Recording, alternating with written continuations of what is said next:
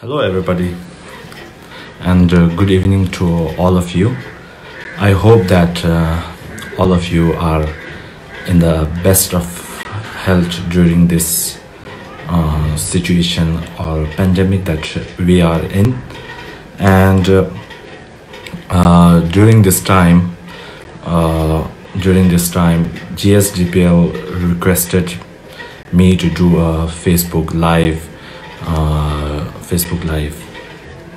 teaching, so which I thank them for the opportunity that they gave me. And during this 4 sessions, we'll be going through some of the topics that have been given to you. So today mostly we will be going about how to transfer the current pandemic situation into our spiritual path. So first, before going through all this, as this is my first time going on Facebook Live, if it's like funny, I hope that you forgive me.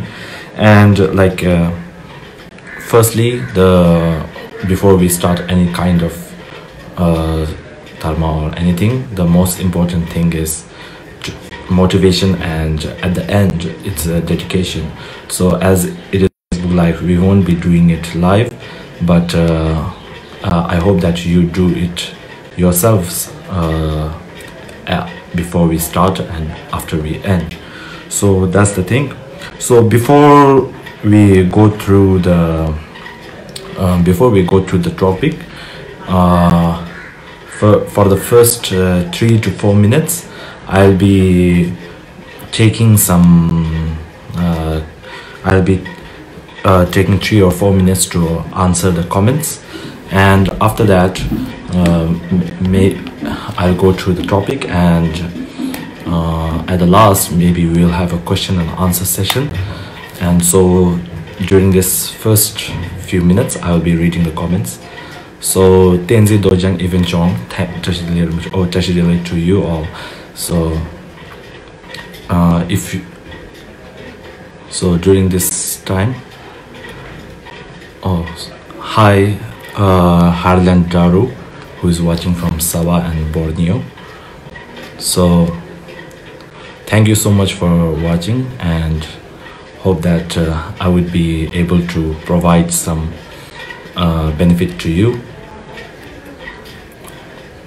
And so now we will, yes, Chashidile Pelchan. So now I think we will go through the topic. So firstly, today we will firstly start about we will have an overview of the next three sessions about what we are going to do, and how we can transform this pandemic situation into our spiritual path. So firstly, I would like to first talk about the current situation a little bit. The current situation is in a way really scary, and also really, what do we call, a pandemic. So during this situation, a lot of people have passed away. And due to the disease, and a lot of people are sick with the disease. So it is really sad to see that this disease is affecting a lot of people everywhere, not just in one country, but everywhere around the world. So it is really sad to see just people dying from a disease which should not have happened. Also, during this pandemic, it's not only the disease that we are dealing with, it's also the fear of getting infected, and fear of getting the disease, and the fear of what we call fear of losing your job during this time, and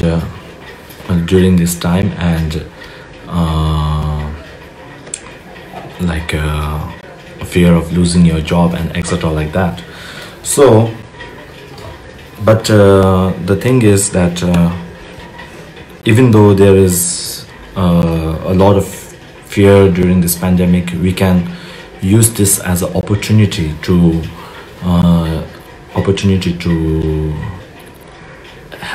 improve ourselves, have ourselves grow, right? So of course, it's not just one country that's affected. It's a lot of countries that are affected and dealing with the situation. And I really hope that we'll be able to go through this together, go through this pandemic together, and be able to live through this. That then also I would like to talk about fear and anxiety affecting us, right? Affecting us. The fear and anxiety is really dangerous, right? There are like studies showing in science that if you are fearful and have a lot of anxiety and a lot of stress, you get your immune system gets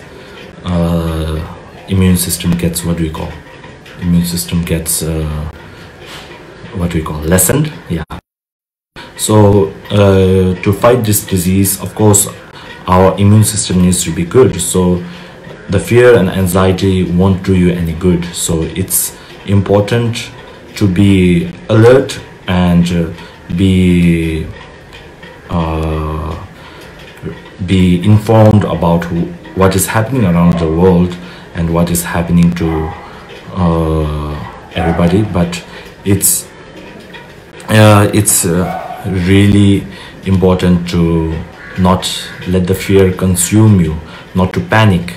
Even though there is in the word pandemic itself, it is, if you look at the first and the last word, it's like panic, right? Panic with the epidemic put into it. So it's not really good to panic, as it deteriorates your immune system. So to improve your immune system, what you can do is remain calm, and also like not only remain calm but also have social distancing and everything like that, whatever the governments are suggesting, or lots of governments have put us everybody on lockdown. So we can do that to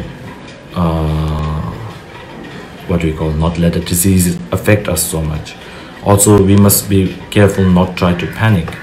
And I would like to take this time to thank all the doctors and researchers who are trying to create a medicine for the disease, and are really getting on the front line of the disease, right?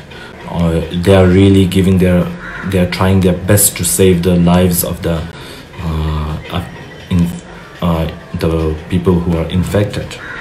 So the question now becomes that during this situation, of course, we have the fear of getting infected, and we have the fear of losing our jobs, or the economy failing, or whatever, right? So the main thing is not to panic on this, not to panic too much. And if we panic too much, then it will affect everybody around us. It will affect you, of course, and everybody around us. Now, one thing that you should try to remember during this, whether you, during this time period, you can use this time to improve upon yourself. And now that this pandemic has become our reality, this is the situation that we are in, instead of panicking, then you could make it as a path to improve yourself spiritually or physically or mentally, right? So if we panic, then it's no use. It's just creating problems for ourselves. As it's quoted in the Shantideva's text on the way of Bodhisattva, right? If a situation arises and you are able to change it, why is there a reason to be unhappy about it? And if a situation arises and you cannot change it, it's a situation that is fixed and must happen, and then what is the reason to there to be unhappy about it, right? So like that, so exactly like that, we must not, if you can change it, if you can change the situation, right, then why must we be unhappy about it? And if you cannot change the situation, then what's the use of being unhappy? It's just creating a mental stress and a mental burden upon yourself, which will affect you physically and mentally both, right? So so during this time, of course, there are what we call mantras that will help you go through this. Those of you who were fortunate to get the initiation from Thaya Rinpoche and stay in the, I think, GSDPL organized retreat for the Lojunma retreat, right? What do we call it in English? I forgot. Okay, what, I don't know the English name, but it's called Lojunma, right? So the Lojunma mantra, you should recite it. Of course, not just recite the Lojunma mantra and go outside and say that I have recited the Lojunma mantra, now I won't get the disease, right? It doesn't work like that. So of course it will help you not be affected easily, but usually what happens is we have two types of causes working in this world, right? The substantial cause and the contributory cause. So even though you may have one cause in your favor, the other cause may affect you, right? So that's what the Lojunma mantra, of course, you may have heard about it, so I will not go much into it. And also what all the experts are saying about social distancing. The social distancing, even though the disease right now, the COVID-19, even though it may affect you, it may not kill you if you are a healthy person. And if you are above the age of 60, it may affect you worse. And if your immune system is deteriorated or immune system is low, then it may affect you more, right? So even though it may not affect you, it may just be like a cold symptom to you, it's really important that you not go out during this time, because even though it may not affect you, you may infect, you may be asymptomatic carrier, they may be able to infect other people, right? So it's really important to have that social mantra. Okay, the mantra, I read a comment right now, sorry, so I'm going a little bit off course of from Anitan, right? What is the mantra? Okay, so the mantra is Om Pishat Se Panashaware Sawat Zara Trashamanai Soham. So I'm sure if you contact GSDPL organizers, they would be able to give you the English copied version of it. So thank you so much for asking that. So during this, the social, where was I talking about? Yeah, the social distancing. The social distancing will really help you. Try to think of it as this way, not think of it as as a burden upon yourself, but think of it as you are benefiting others. Even though you may not be, in fact, you may not have the severe symptoms of the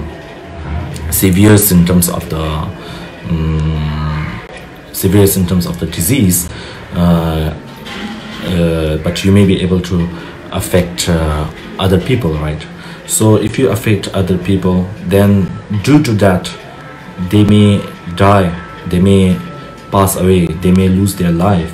So it's really important to have social distancing in this matter. So what, as a Buddhist, what can we do? What can we do spiritually to turn this social distancing into our merit, right? So what you can think of this, right? If you are thinking of social distancing for yourself, of course it's for yourself. Once it may benefit, if somebody else is affected, it will benefit you of not getting infected. Of course that is there, but of course we have to think about general, right? We may think like this: if I don't go out, I will benefit. You are benefiting the other beings by not affecting them, right? So these are you can turn the social distancing into merit or into your practice, spiritual practice.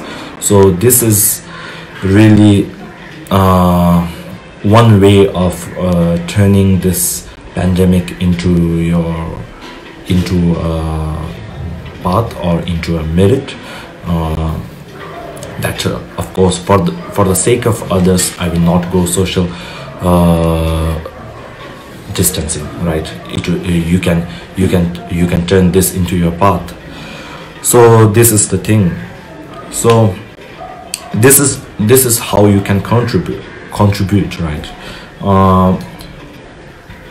Of course, like contributing what do we call, I'm sorry if I'm not going through all the comments, because like I have closed the comment section, and maybe I'll read it later, or maybe I'll try to answer some of the questions, right? So how can you contribute during this pandemic situation? Of course, the contribution doesn't have to be big, right? There are like of course you can contribute to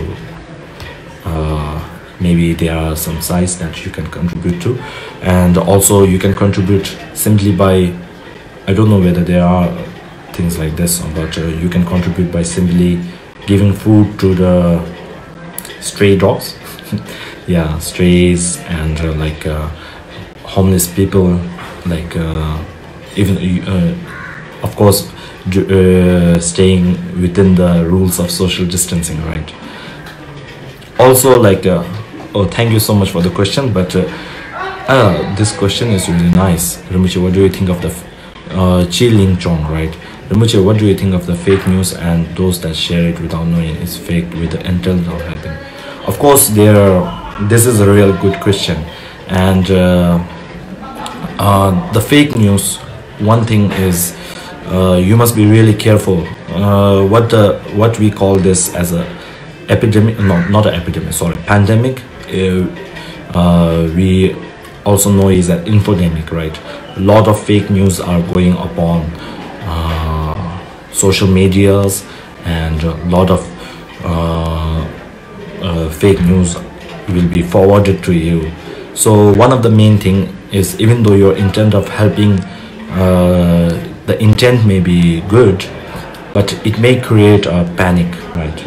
So of course, if you think about the intent, it's really good that you are spreading the news, but we have this kind of mentality there that if we know something, we must spread it to somebody else. So before, even if you have the intent of helping, instead of helping them, it may create what we call fear. It may create fear or panic for that other person. So before sharing anything, it's really important that you check the status of the news, and you check the what do we call, credibility, credibility of the news, and do that, right?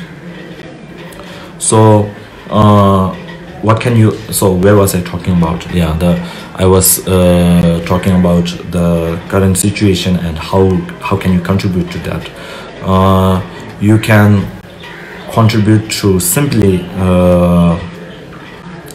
giving foods to the stray animals, which I hear there are like problems there, and just it doesn't need to be spiritual, right?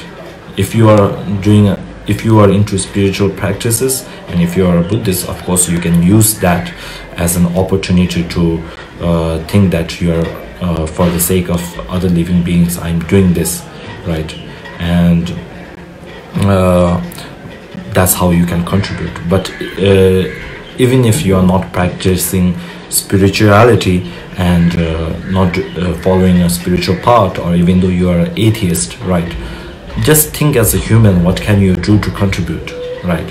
Like feeding the strays, feeding the homeless, and trying to social distance, right?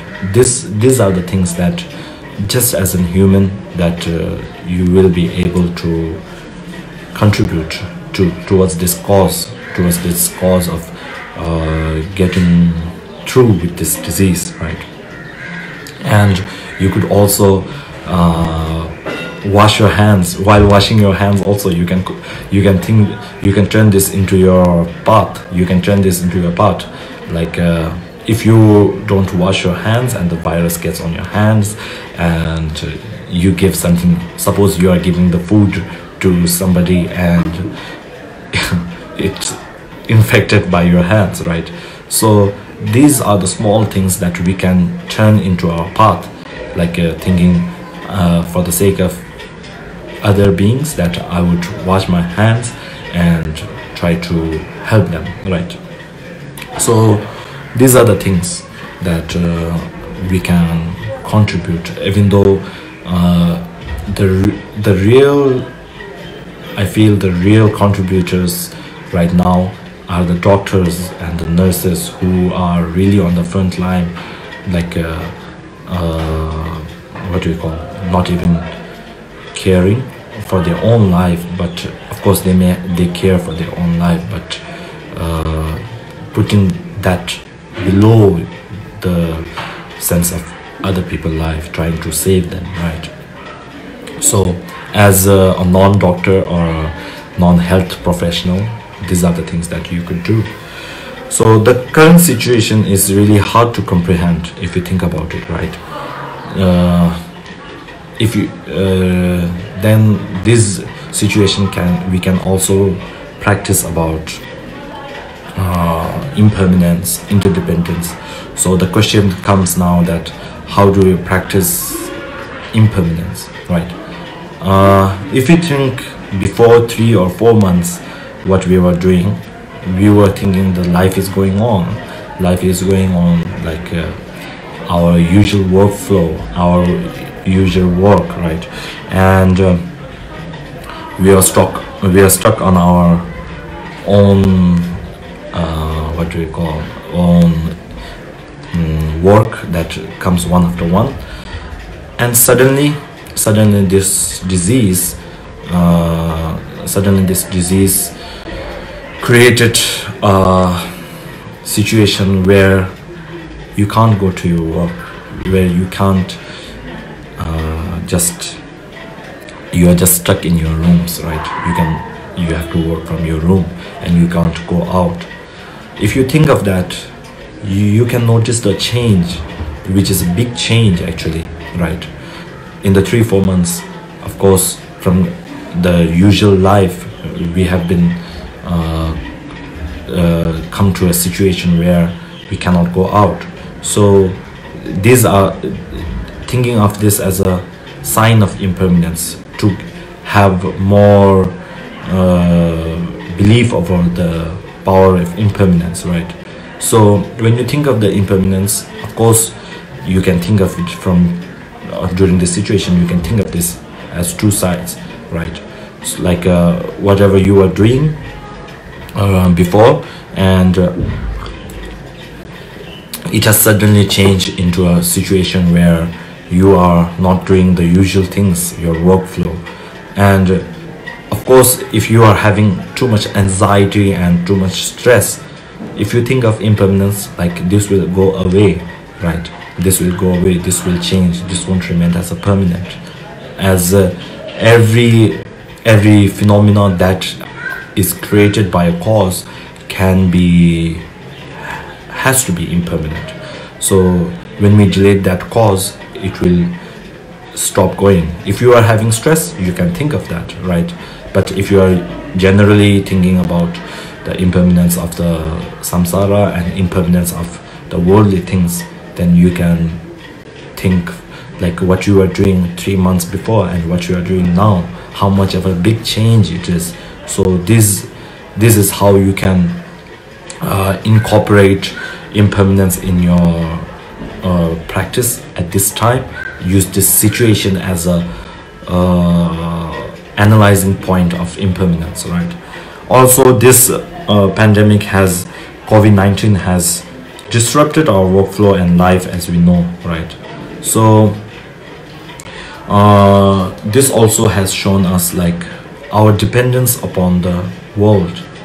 Like we usually think our actions won't affect the world so much. We are just a small thing in it, right?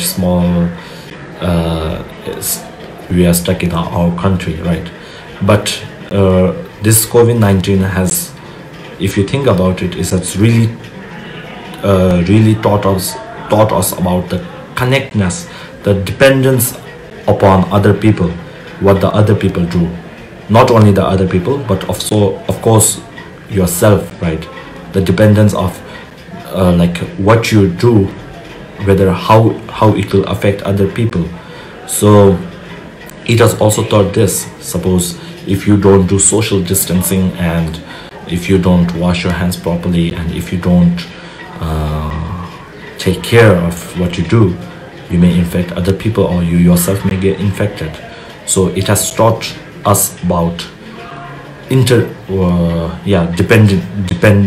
that we are dependent on others and others are dependent on us. We can think like that, right? We can think of this. The situation itself has really, I feel strongly about that situation has really taught us that what we do can affect others, what others do will affect us.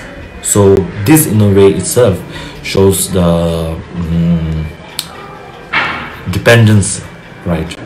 And that we are not independent. I'm not saying that independent in the other sense, but independent in the sense that we are not inherent of existence. We don't have an inherent existence, right? So it has shown us that we are all connected. Like an action somebody does, or what you do, how will it affect other people? So that's the thing. We can use this.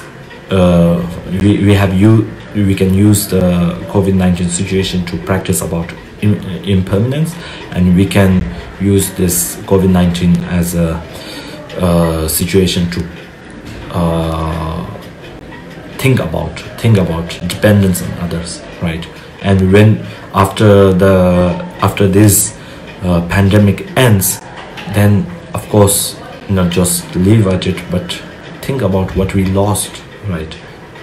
Of course we lost a lot of lives, right? Which didn't have to be lose if the pandemic didn't occur. So, and practice upon it, practice like the dependence of on everything. It has also shown us that we are really fortunate to be healthy and have freedom of going out or not, and have freedom of health, luxury to practice, right now.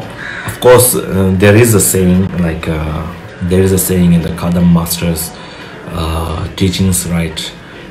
When you are full and when you are in good health, you don't think of spirituality. And when something gives you a problem and like then you think of spirituality, right? Spirituality, or was it like that? Yeah, I think it's like that. I can't remember exactly the exact sentence, and I'm having trouble translating it to English, so there's that. So we really have to appreciate what we have during this what we have before this situation arise. So there's one question coming up. I would like to answer it from Lillian Lau, right? Good evening, Lillian. And what can we do to pray for? Of course, the prayers that, of course, all of you know, Lama Choba is usually what we do. Of course, prayers like may they attain a precious human rebirth. The thinking that you can do is may they attain precious human rebirth, and may they be able to have a good life in the next life, right? Thinking like that may help. And of course, reading text and thinking it's for the benefit, like that may help. So now, where was I? Yeah. Sorry if I'm getting what do we call I'm changing track, sometimes questioning answer, and sometimes I'm doing the topic, right? So what was I talking about? Oh yeah, the COVID-19, it has really taught us that how fortunate we are, the precious human rebirth, as we say it, right? How precious this life is and how fragile it is, right? How fragile. Just a small bit of disease can cause this much problem. So thinking about it, you can also contemplate on how the precious human, how hard it is to attain the precious human rebirth, or how hard it is to attain a life, right? And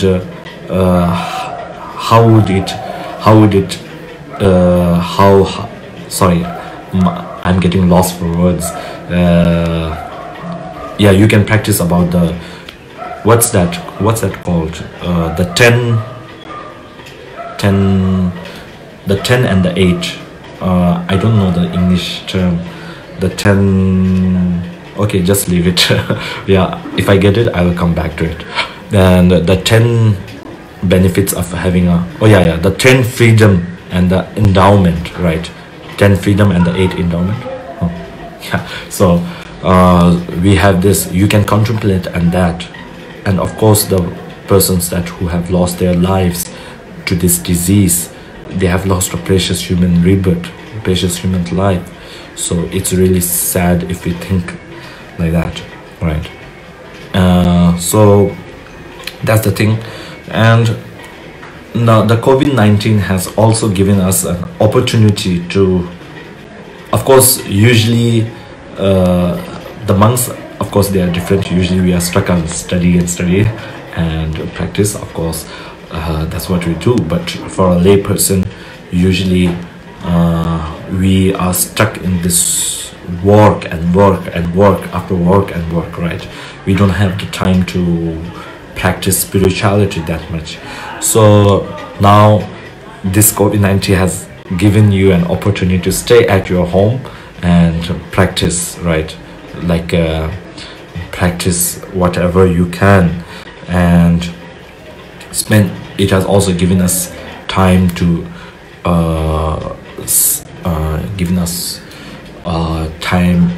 given us opportunity to spend time with our family and friends, right? Of course, during this time there may be people that will use this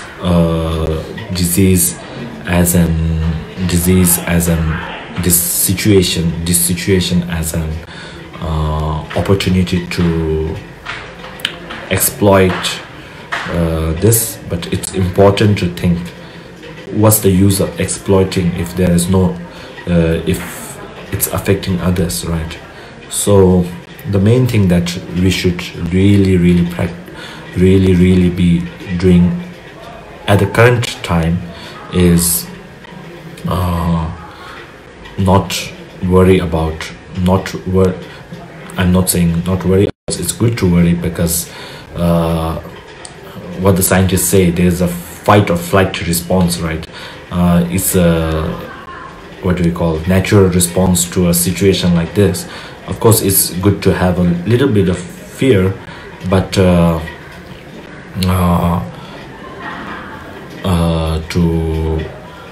not be too consumed by it, right? So I would take this question from Alan Shen. Okay, so you are asking, let me read the question. This means sudden job losses, temporary business shutdowns. What's our we can do to also ameliorate the situation? So Alan Shen has asked a question like the pandemic is currently causing society anxiety and desperation, right? So of course it will affect the economy, of course it will affect the businesses and so on, but the most important thing is, as long as you are alive, not everything is lost, right? As long as you are not dead or so on, it's not everything is done. So the prayers that we can do is of course the, what do you call, the removal of obstacles. What's that called? I can't get the exact name. Of course, the one of the things that instead of just reading prayers, of course that will be hard for you to think that we can how can we help, right? If I get the name later, maybe I would help this. The anxiety, of course, to reduce the anxiety, we must think of, like, I'm fortunate to have not lost my life, or not fortunate enough to be affected, right? Then the loss of job, we must really set our priorities, right? Whether the job is more important or whether being in the good of health is more important, right? Then if we, of course it is hard for a layperson to just think like that, but we must set our priorities straight for the reason. I think we have been live for around 40 minutes, I think, yeah, around 40 minutes. So maybe if you have any questions, then I think we have 5 minutes. I think 5 minutes, yeah, 5 minutes for the questions, around 5 minutes for the questions. So if you have any questions, I would, you can just flood me in the comment section, and I will try to answer them as much as I can, right?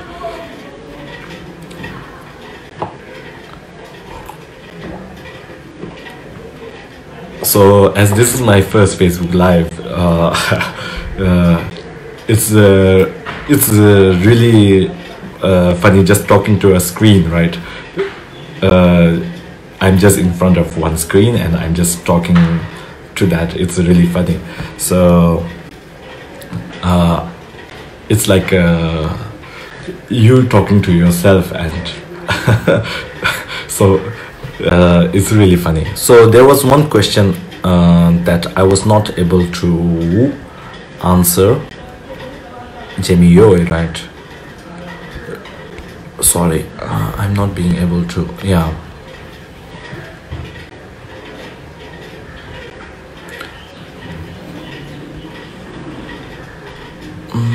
1 minute, okay? Yeah, Jamie Yoi. Of course, there was a question. Since the beginning of the outbreak, many monasteries and people have been doing practice hoping to pacify the situation. But in reality, we see the outbreak getting worse. There are globally around something cases, and how should we maintain? Yes, This is a nice question. Of course, we have been doing prayers and everything, right? But not only the prayer, only the prayers, just only the prayers won't be able to contain this, right? That's the Buddhist logic. As I told you before, of course you should read the Lojunma prayer and do that, but you should also follow the advice of the experts on this field, right? Like of course there are two types of causes, the substantial and the contributory causes. Now that we are suffering from this, we already have the cause of the, what do we call, substantial cause for all of the persons, right?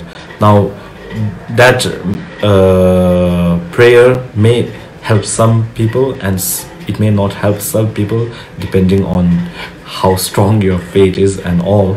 But of course it's not just the prayer that will really help you. Suppose in Bodhisattva's way, if Bodhisattva doesn't act on helping others, like practicing just by thinking, may everybody attain enlightenment, of course you are doing good, but of course you won't be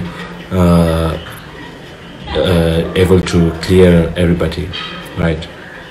So there's one question, I think. Oh, it's Joy's son, right?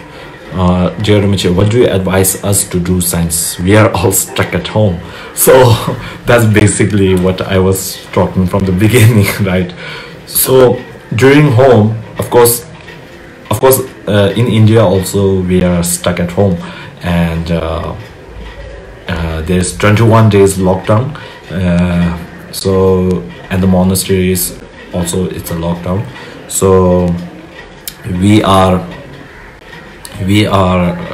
for personally, I'm trying to learn as much as new things I can, right, during this free time, and try to practice that usually what I won't be able to practice because of the busy schedule, right?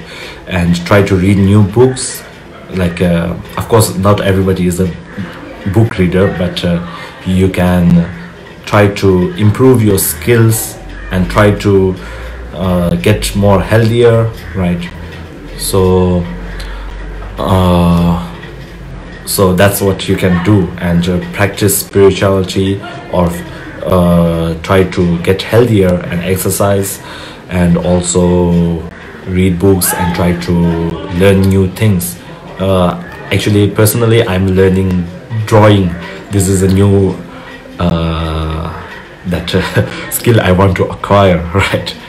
Yeah, so Calvin Del Law, this COVID-19. Yes, we can do that, right? As it's mentioned in the Lama Chöpa text, the bad karmas that we did, of course it's ripened. Of course that doesn't mean that you should go and get infected, right? You should not get infected. You should take the precautionary preventions, right? So a lot of questions are coming in now. Rinpoche, based on this, can you briefly talk about karma? Yes, of course I will talk about karma. So right now the session is like about to end. So the karma, we would talk it in a later stage, right? Later sessions like I think we'll be going more in depth into the later 3 sessions. But briefly about karma, how will it be possible? So the karma, usually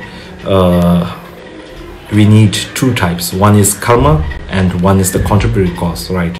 The karma will create the contributory cause and will affect us. So the one thing that you can do is do the 4 powers, try to purify this karma and all. So that's the thing. So how would you think we would think about the future of others? Yes, so So that's the thing. If we fear too much, then it will create a blame game, right? We will start to blame others. Yeah, so it's really important that you take care of yourself, but you must not play the blame game. It is a product of our fear taking about yourself. So thank you so much. I think we are over time, so I think we will stop here from the teaching, and later on we would go more in depth into the teachings. We would be talking about compassion, we will be talking about karma, and we will be talking about meditation. So how to meditate, right? So that's the thing. So I thank you all for joining me in this. Today was just an overview of what we could do. So I really thank you for joining me, and I really thank you. I hope that we could meet again later on, right? So thank you so much, and hope you wash your hands and stay social distancing. So thank you. I will stop this.